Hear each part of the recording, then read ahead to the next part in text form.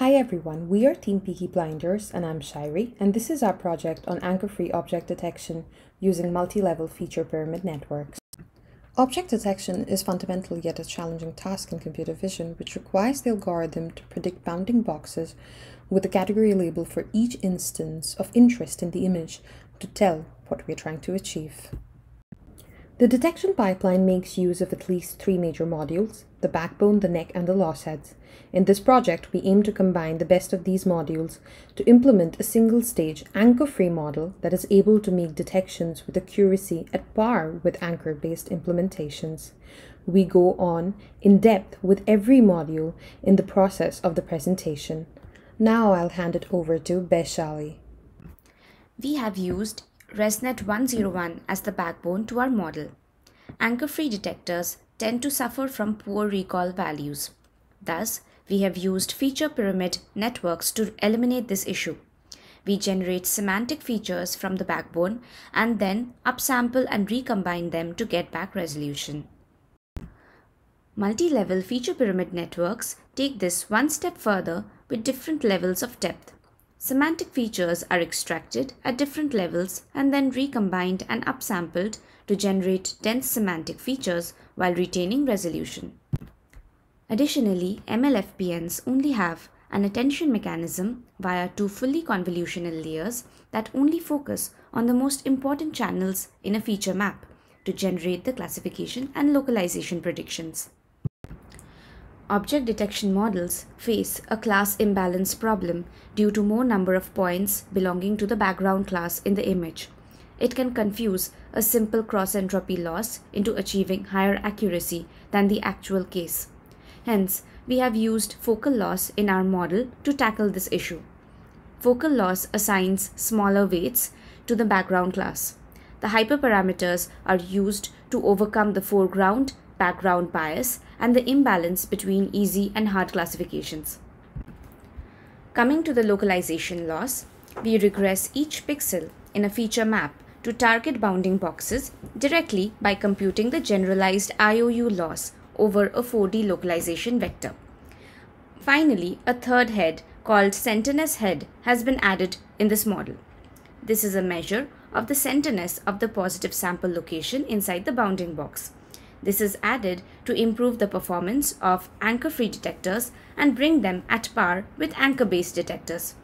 A centerness mask is used to determine the locations of target and logits with maximum skew from center.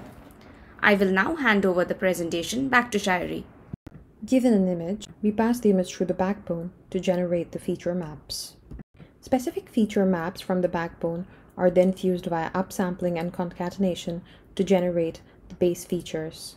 The base feature is then fed to a multiple U-shaped module or simple FPNs, where each FPN represents a level of depth and generates several feature maps with different scales. The base feature and the largest output of the feature map of the previous FPN are fused together, and they are fed to the next TUMs.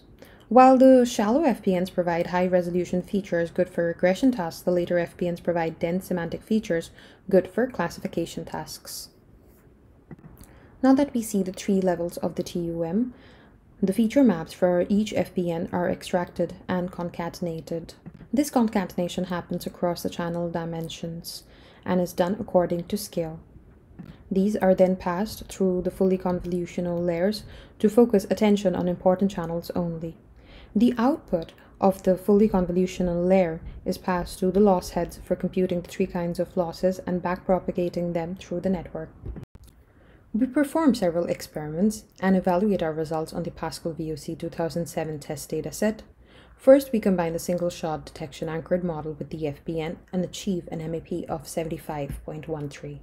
Next up, we perform the second experiment combining FCOS with FPN on the same dataset and achieve an MAP of 73.13. We notice that even though we make use of anchor-free models, we achieve accuracy almost at par with SOTA-anchored models.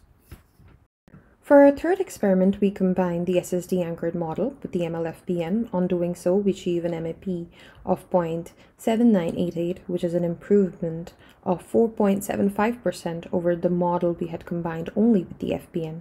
This goes to show that indeed the MLFPN is able to extract better semantic and spatial features with increased depth in the network compared to just using the FPN. Lastly, we test the MLFPN with the anchor-free FCOS model, and we achieve an MAP of 0.6898. In conclusion, our anchor-free model is able to achieve good performance with multi-level feature pyramids. However, to improve the MAP further, we must look deeper into the network to better assign the object sizes to the different levels of the multi-level FPN. We also wish to explore with the different levels of the MLFPN to make sure it is more suitable for the VOC dataset. Lastly, we wish to improve upon the attention mechanism incorporated by the fully convolutional layers to encourage features to focus on channels that they benefit from the most after we have concatenated all the levels of the MLFPN based on scale. Thank you.